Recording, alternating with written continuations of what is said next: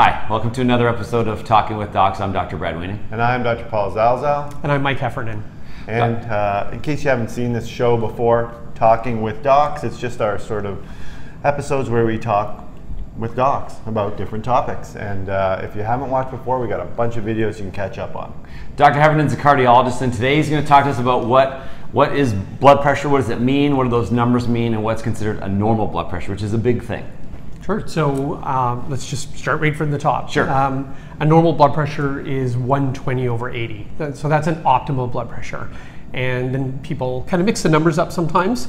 What's the 120? What's the 80?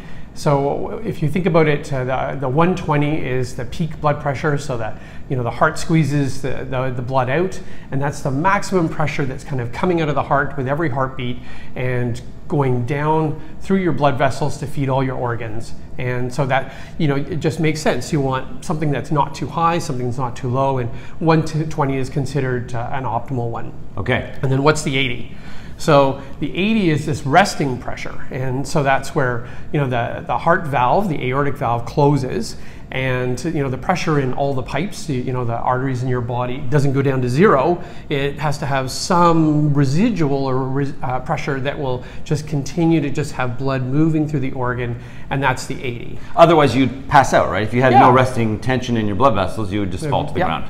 All right. So systolic is the 120, diastolic is the 180, 120 over 80, and a lot of times when you turn on your tap, stuff flows out smoothly, right? It doesn't pulse out, it flows out smoothly, so the pressure is the same. But in the heart, because it's a muscle that's contracting and expanding and contracting, that's why you get this waveform of a blood pressure where there's a peak and a trough. Right.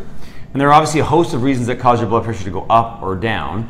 What is a number that people start to worry about, or we have to start maybe thinking about potential treatment or modifying things? Sure. It varies, obviously. Yep, it varies. So between 120 and 130, and we described it as millimeters of mercury, that's the pressure, that's considered normal. Once you move between 130 and 140, we start to get concerned. Okay. And certainly above 140 here in Canada, because I know you have international viewers, it may change from region to region.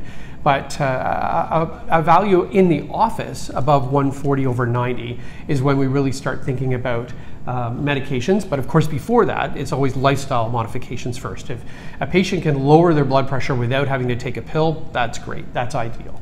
What's the big deal with high? I mean, like if I'm at home, I want high pressure when I turn on the tap or have a shower, right? It's better. I get the water everywhere. What's the big deal with having blood pressure that's too high? Why is that a problem? So it's a problem because think about, my heart's here and the pressure is coming up, and you can start thinking about the things that it's going to get hit. So my brain, and as it courses down, it starts hitting things like your kidneys, for instance. And if you're constantly slamming a really high pressure against the brain, against the kidneys, you can imagine that they have to adapt. They've got to respond because they weren't made for that. Right. And so their arteries get contracted and bad things start to happen.